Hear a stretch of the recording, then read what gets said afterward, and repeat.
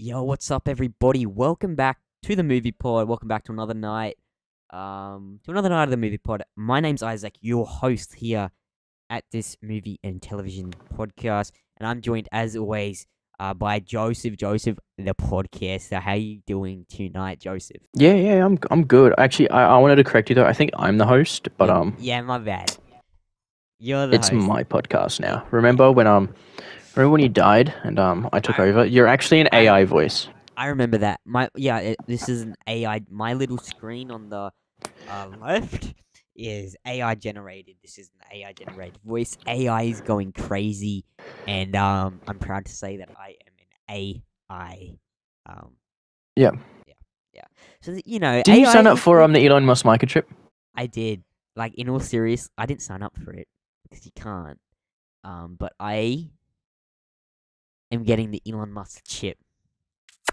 In all seriousness, the what is it called? The know. chip Elon Musk is making, whatever the hell it's called. I forget what it's called. You put it into your head. Put it into your brain and it downloads. It's basically a phone.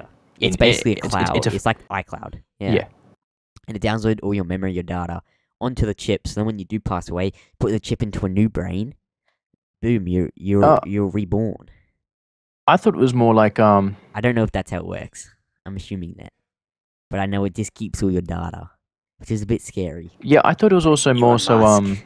like a phone. Like they said something. You could have like Spotify in it, so you don't need earphones. You just What the fuck? What? yeah, and then Okay. I don't know. I saw a thing where it was on I thought it was a podcast, and they were like instant. It was like Oh. cellular thing where you can just go online Was it Elon and Musk's? instant access. If it's not Elon Musk things, it's something basically the same. What the frack? I thought it was a thing that makes you like immortal kinda. It's called Neuralink. That's what it's called. Neuralink. Yeah, Create that's it. Generalized brain interference to restore or unlock human potential. Yeah, that's what it is. And That's it fights wild. diseases. You get it implanted into your brain. How? How does it fight diseases, bro? Fights That's wicked. diseases, so it will restore Software restore update. You have a health to virus. those You have with a virus. unmet You have a medical virus. needs. This is crazy. You just get the Microsoft error sound whenever you have a virus, like the sticky keys tab. You can actually join Neuralink's patient registry. Wow. Are you gonna do that, buddy? You can only join the mailing list. Elon Musk has it ready to be like out by 2025. Oh no, you can start your application. That is cool. Oh my god. Are you currently a legal adult? No, I'm not. So what will are you a citizen? No. Yeah, so you can't Are actually any sign of the up. following diseases? No. Next question. What are the following diseases? Oh, let me give it. I'm gonna butcher these, but quadriplegia, paraplegic, visual impairment, or blindness. Oh no! I didn't. Visual impairment or blindness. Asperger's. I can't. I'm butchering that. Asperger's.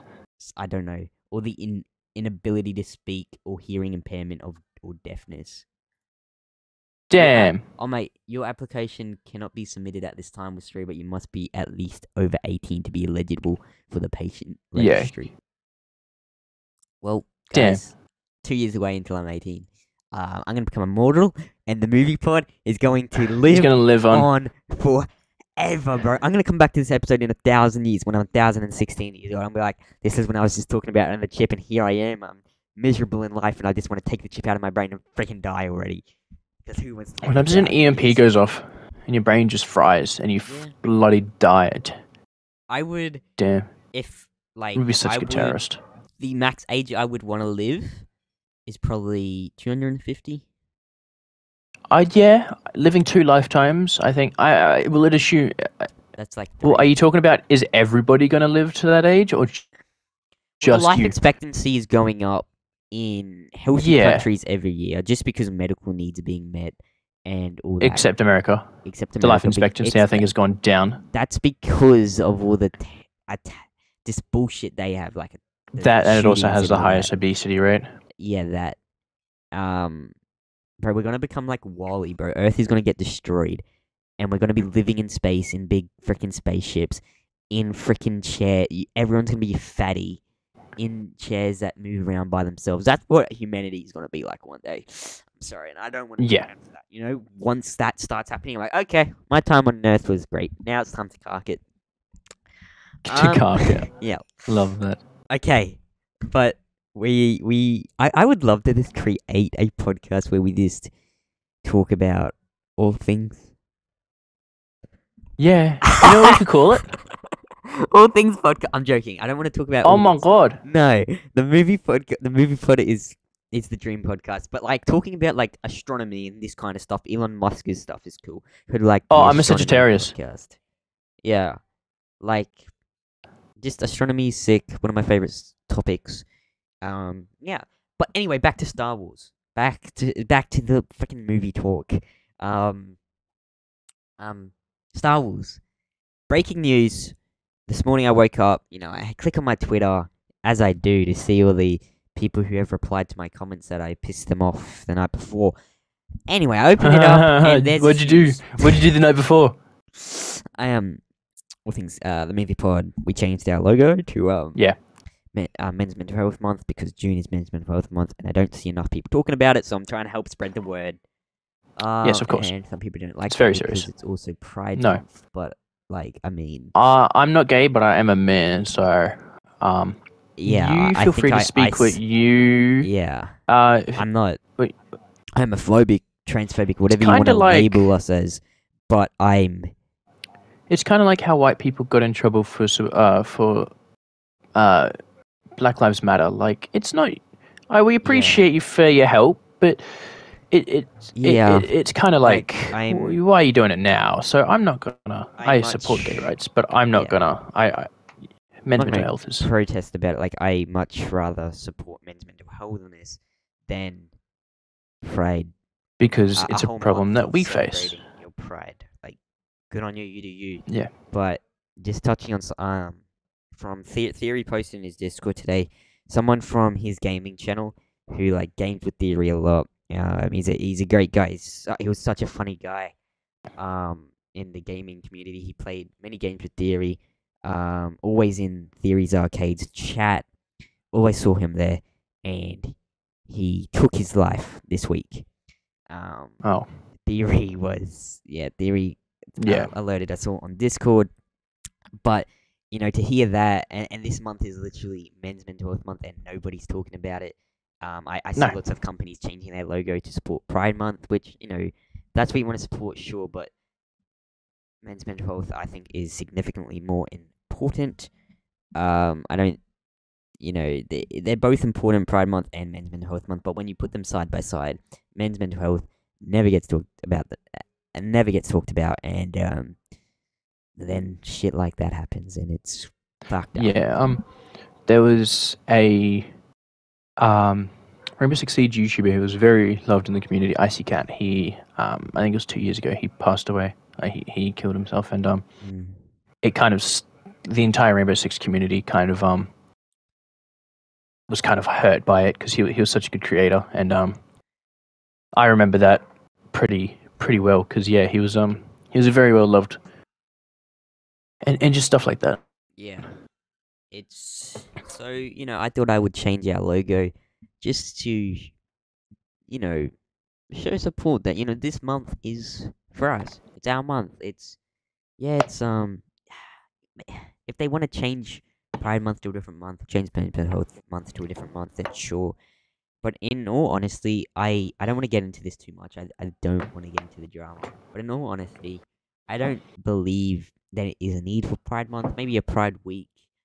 But I know this is a big debate people put up against each other. Like, people that fought in the army in the world wars, they get like 1 day a year to celebrate, at least here in Australia, which is Anzac Day. Yeah. And then you have Pride Month, so you get a whole month to support, coming out and coming out as gay, trans, lesbian, LGBTQ. Whatever you identify as. Yeah. Like, I know that can be hard for some people. Some people aren't accepting, but a whole month, and some of them shove it in people's faces. But I don't want to get into it. That's just my thoughts. And if you just want to discuss it in the DMs, DM me on Instagram, and I'll happy to discuss it with you guys. I don't want to argue. I just give my point of view on it all. But anyway. So Star Wars. Let's talk about it. Let's talk about it. The new updates. So this morning, as I said, I woke up to the new updates, and they're not big. Marvel's had a lot more film updates this morning. Same with Avatar, which we'll make a video on. But the Star Wars ones, there have been a few delays. Maybe a cancellation. Shocker. Yeah, shocker. And I don't understand. So I'll go through the new updated Star Wars movie releases right now. So May 22nd, 2026, just under 3 years away. May 22nd, 2026, Rey's new Jedi Order film will be released in theaters. That same year, just 7 months later, December 18, 2026, Dave Filoni's Head of the Empire film will be released in theaters. And it is currently now unknown when James Mangold's Dawn of the Jedi film will release. However, it is expected between 2027 and 2028. So we could be getting two films. We're getting two films in 2026. And then James Mangold's Dawn of the Jedi is now expected between 2027 and 2028. However, that's just what we think. Speculation. I'm not surprised it got delayed. I mean, they can't write right now. The writer's strike's on, so they can't. I think it's good that they're pausing it and they're not going ahead with their unfinished script, because that would be something they would do. So I'm glad they've paused it. They're waiting till the writer's strike's over, and then they'll continue with the script, and then so it could be delayed further. And also last time they had a film released 6 months apart was Last Jedi and then Solo, and that was not good. And we know how good both those movies were. Solo absolutely bombed at the box office, and the fact they're doing this again, Rey's new Jedi Order film, the first one out of the new movies to come out, it's automatically going to do very good. It's going to lose a little bit because it's a Rey, but it's automatically going to do very good because Star Wars is back in cinemas since 2019, so it would have been 7 years. 7 years. Yeah. Wow, dude. Damn, time goes fast. It's been 5 years already. No, 4 years already. And so I don't like that. It'll be 7 years without no Star Wars movie until Rey's one, so it's automatically going to do good just because of that. And then if Rey's movie's bad, 6 months later, Dave Filoni's Head of the Empire movie will come out, which is going to blow us away. I already know it's Dave Filoni to be the best Star Wars movie since 2005 or 100%. And then if that does bad, that's a very bad look for Dave Filoni's movie debut. Yeah. Very bad look. Very bad look for his characters. And it's just because if the Rey movie is disappointing, it's going to affect Dave Filoni's movie. And that is very scary. I hate that. I wish they would swap it around, have Dave's first. Because Dave's is going to be amazing. It's just going to be. And yeah, it's as simple as that. Yeah. And so if it bombs at the box office, that won't look good. As we discussed the other night, I don't recall if we were recording or not, but Disney are in debt. Yes, they are. Yeah, we were. We and did. Yeah. Talking about they can't really afford, assuming that they still have Lucasfilm at that point. They can't afford to risk the potential of one movie. Yeah. Because of another movie doing poorly, so it's a big swing and a miss. If the first movie will always do well, it'll do fantastic. But if that movie critically doesn't do well, it'll sell and it'll make their box office. I have 100% confidence that the first Star Wars movie will make a bill. Yeah. But 6 months later, as you said, history has told us. It will influence it. Yeah, it especially will. Now. The reason Solo bombed is because fans were upset about The Last Jedi. And so if the Rey movie is terrible, even casual fans, us hardcore fans are going to see them either way, but the casual fans, they go see the Rey movie in May, and then 6 months later, there's a new Star Wars movie already, 6 months. That's going to go fast. There's another Star Wars movie out, but didn't really enjoy the other one, so I'm not going to go see it. exactly what happened to And Solo. I guarantee you, as you said, casual viewers, I guarantee you that these movies will already struggle because of how poor Mandalorian was. Yeah. That was a casual viewing show, Yeah. and because season 3 did so poorly, these movies will also struggle from it now, because you couldn't be a casual fan in the 80s, right? If you watch the first one, you didn't need to watch anything else Exactly. like, if you watch the first one, if you watch New Hope, you could watch the other one. That's fine. You didn't have to watch all these other shows around it. Where now, you're a casual fan and you watch one piece of content and you don't like that piece of content, the rest of it might be tainted as a casual fan. Yeah. So Disney will already have repercussions from Mandalorian doing poorly. Ahsoka will do better, but as we've discussed before, Ahsoka will probably struggle now because of Mandalorian season 3. I have a feeling season 3 of Mandalorian also did poorly because of Boba Fett and Obi-Wan. So it's all a big like once one thing's butterfly bad, effect. dominoes it's effect. a ripple effect. Yeah. Yeah. So these movies will already struggle, which means we need amazing content from now till then to bring back their funds, to a fan base, which that will stick with them. Yeah. And I don't know if we're going to get that. Ahsoka, I believe so. will be fine. But we don't know a lot about Skeleton Crew and Acolytes. Well, yeah. We've already discussed Acolytes. And that Rey movie, Rey being the first one, that is so risky. That film is already turning away a lot of people. But it's going to do numbers, it will. But then if they have to do something crazy in that film, they have to do something amazing in that film. They have to make that film amazing. And it being a Rey film is automatically already so hard. Because if it's bad, Dave Filoni's head of the Empire film is not going to do good. Unless they put Leia, Han, and James Mangold's. James Mangold. I don't think that movie's happening. If Indiana Jones flops, James Mangold's movie's not happening. I guarantee you. And the fact they took it off the slate and made the date unknown. The date's unknown now. It was set for 2027. It's now unknown, but we expect it between. Could just mean that it's delayed. Yeah, very well could be. But I like out of them all, Dawn of the Jedi is probably the most interesting one out of the 3 films. One I'm most looking forward to is Dave's, obviously. But I think the only way if the Rey movie's bad, the only way Dave's movie would do good is if they put young Han Solo, Luke Skywalker, and Leia Organa in the trailer. And so, like, old fans are like, oh my god, they're young again. They're bringing them back. They're doing them justice. I didn't like, the 7, 8, and 9 they did with those characters. They might also not like that they're bringing back legacy characters either. Yes. So it's kind of a lose-lose situation. And it's same with they recast. There's a lot of rumors going around right now, which we will probably make an episode on sometime in the near future. But there's a lot of rumors about the legacy characters being recast, not going with deepfake. I much prefer the deepfake, but we'll talk about that in a separate episode.